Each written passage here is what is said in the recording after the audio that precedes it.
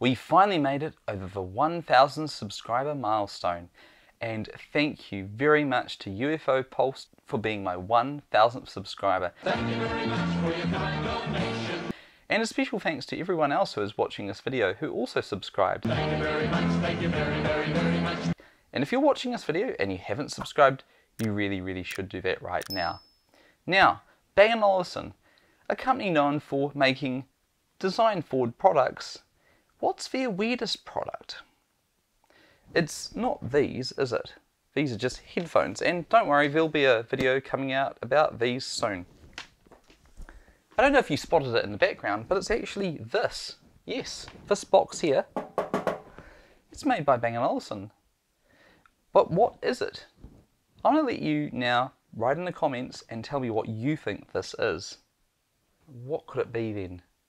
Well, apparently this is the AV processor for one of their televisions from the early 2000s.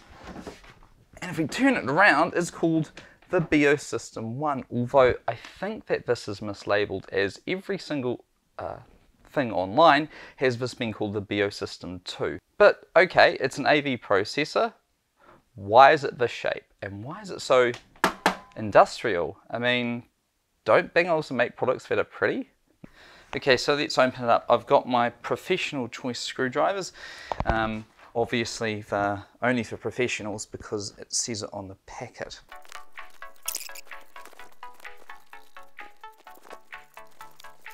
This comes apart surprisingly easily. And if you pull this out, the part that maybe broke off just before is revealed, but the whole thing just sort of comes out. And you can remove the case, sort of vaguely shaped like the box that it's in. There's a lot of air. I mean, this has a lot of space here and here. Maybe it's airflow, maybe it's they didn't want it to overheat. You know, it came with this really crappy plastic frame, and as you can see, it just sort of snaps away. That's before your sort of, I guess, your connections, the proprietary connections of Bang & Olufsen. At the front, you've got, is it SCART here? And a master link connection. It's a really interesting construction because it's kind of like this plastic skeleton that everything sort of sits on, and it feels really modular, like if you were careful you could undo this without breaking it. Cable ties, very professionally made, very well made product. Let's get in here. So undoing these things here, it kind of pops open into what can only really be described as a circuit board book, as each one of these kind of swings. There's some shielding there, and there's something under there. What's under here? Should we have a look?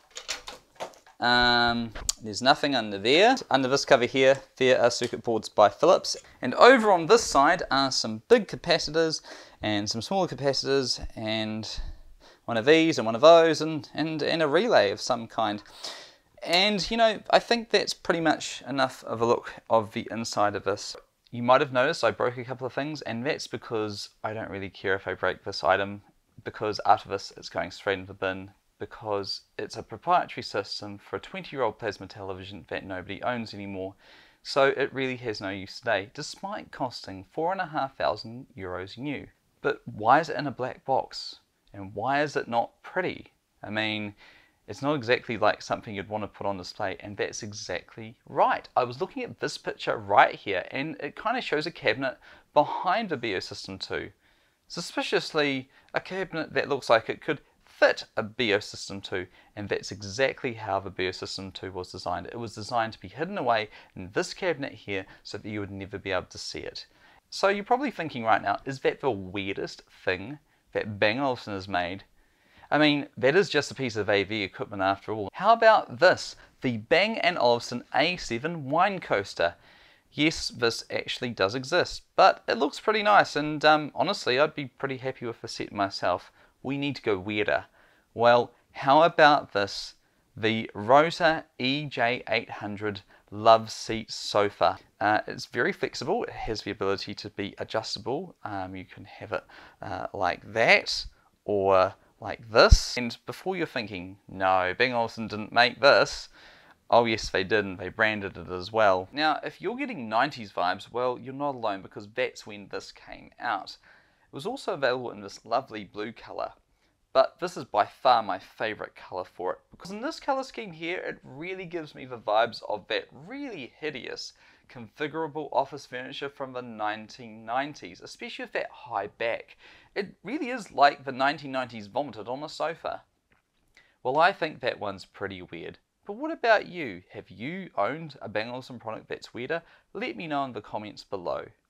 Now, I just wanted to quickly address in the last video, because a lot of people commented about the DAC situation. Yes, absolutely, the CD players sound different because of the different DACs inside them.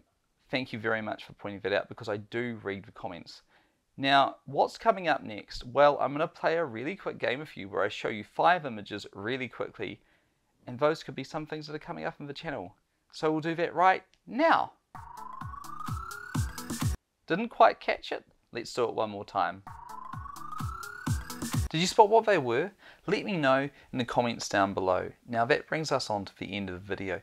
Thank you so much for watching, and I'll have more videos along very soon.